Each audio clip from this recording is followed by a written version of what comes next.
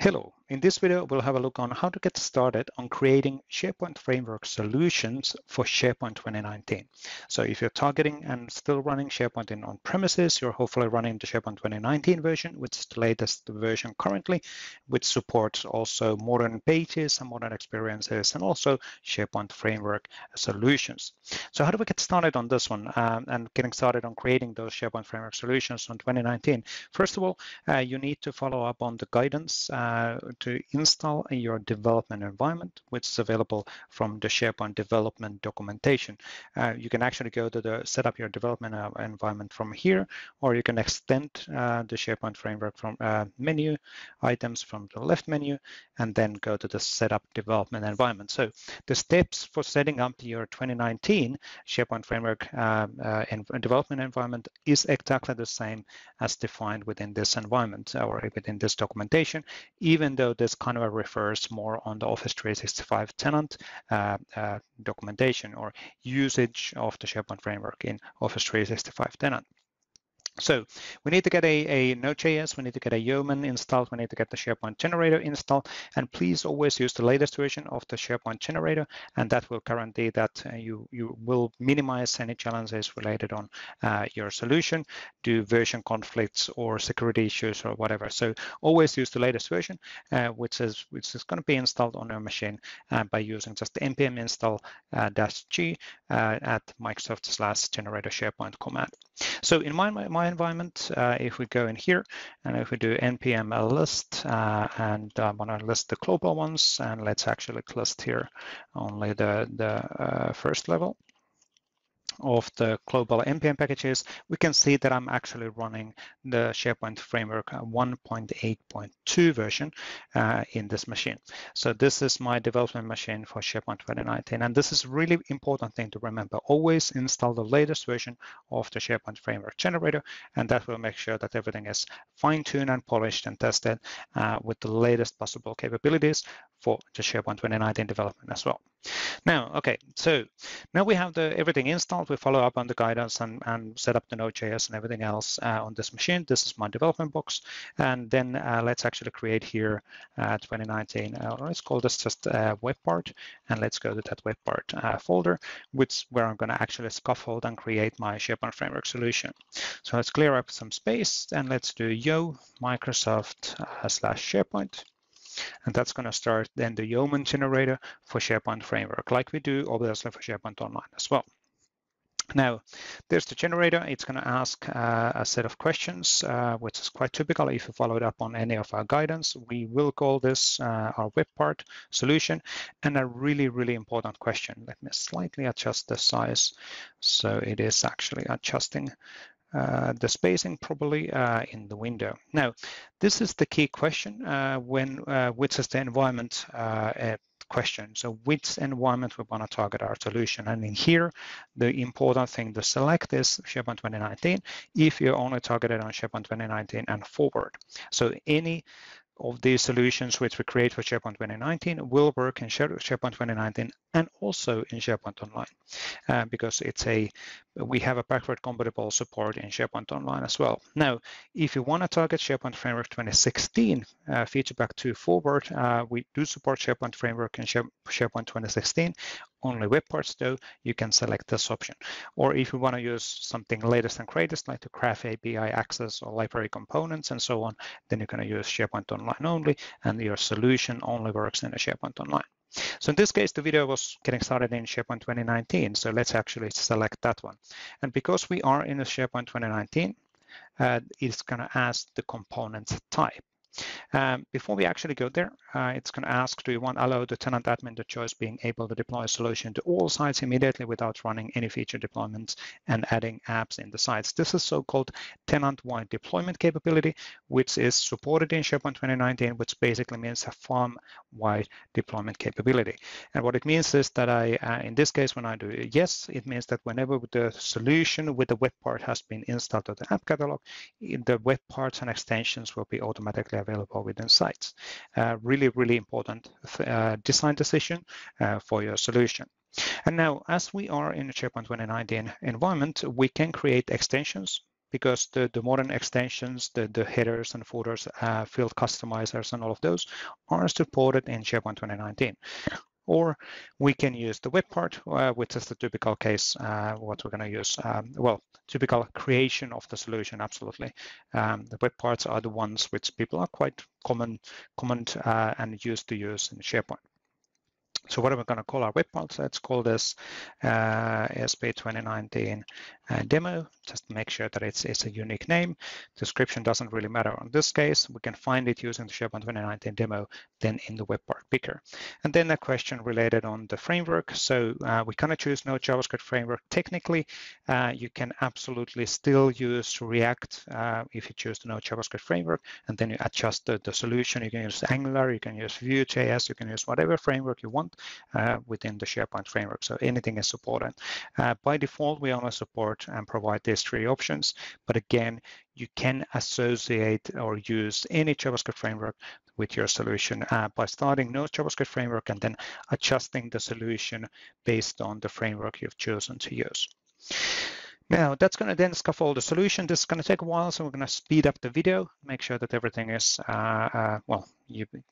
It's faster to actually for you to watch the video. So let's speed up the video.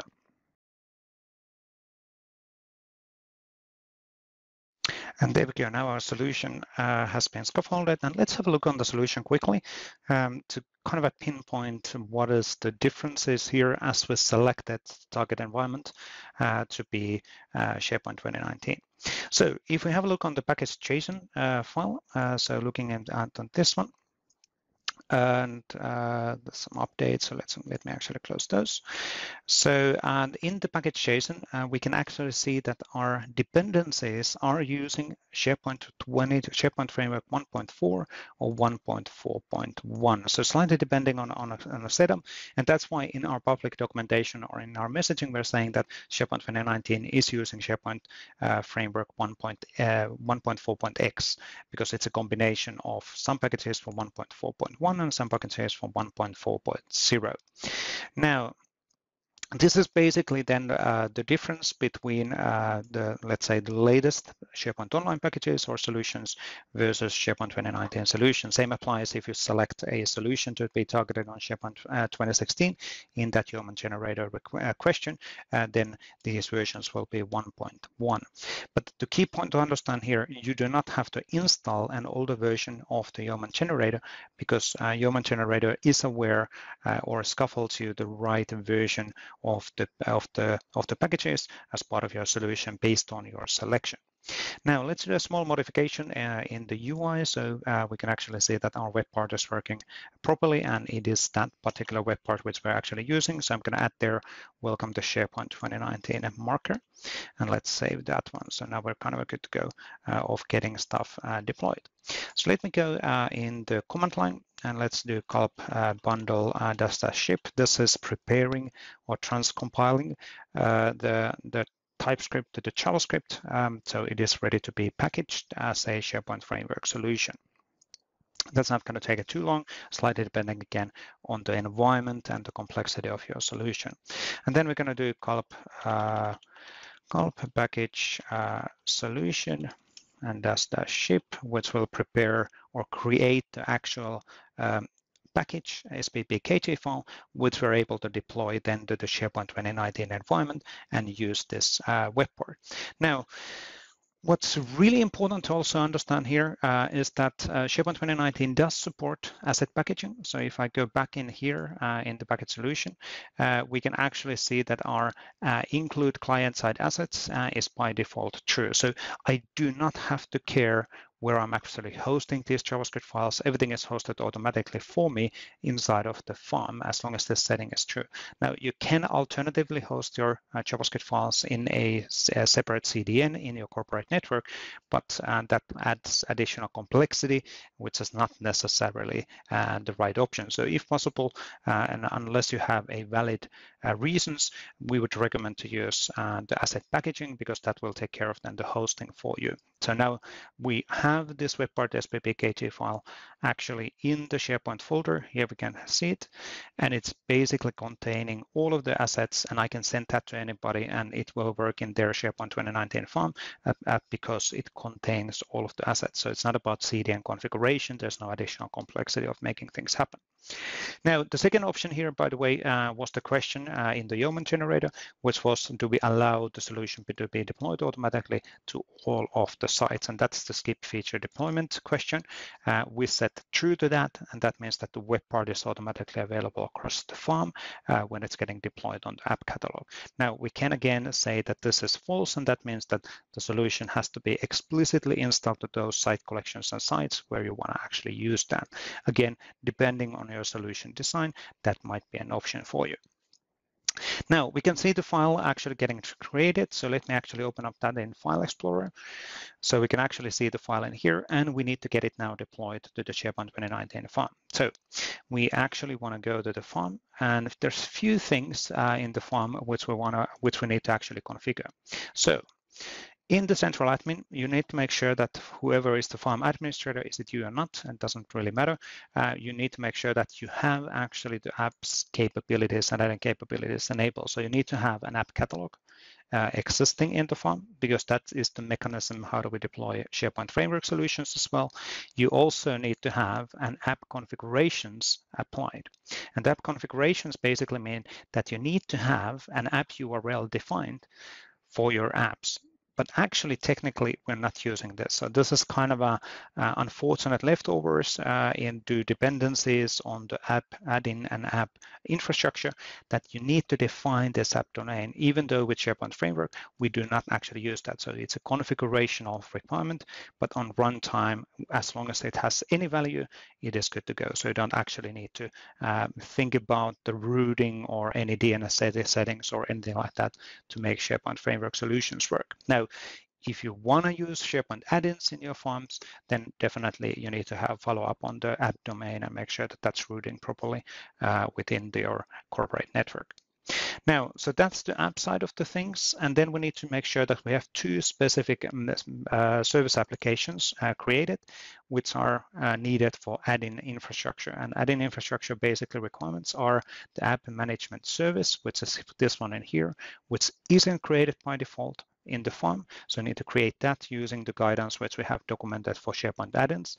And the second thing is the subscription settings service application, the state service application, which is actually being used by the app infrastructure as well. So these two are basically required to make everything work properly within your farm. And if you don't have those running in your farm, the SharePoint Framework solutions do not work again because they take advantage of the SharePoint add-in infrastructure. Now, in my case, those are all running, so I can actually go now to my app catalog in the farm, and we can see that I don't have any applications available here. So let's actually install our web port and drag and drop that web port into the app catalog. That's going to validate to pre-validation of the solution, and then it's going to request that are we trusting the solution, and do we want to make the solution available in all sites of the organization. Again, this is the tenant deployment option, and we're going to say yes to that. So I'm going to have the web part available across all of the site collections, classic site collections and classic experiences and modern experiences in this farm.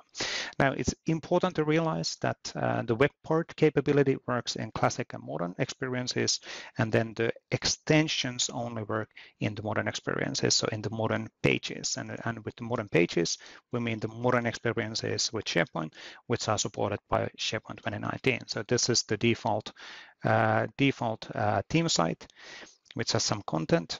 But in our case, let's actually go and create a new communication site. So let's go to the SharePoint root start page. And then in here, let's create a site. You can actually see the modern site creation capabilities and functionality here.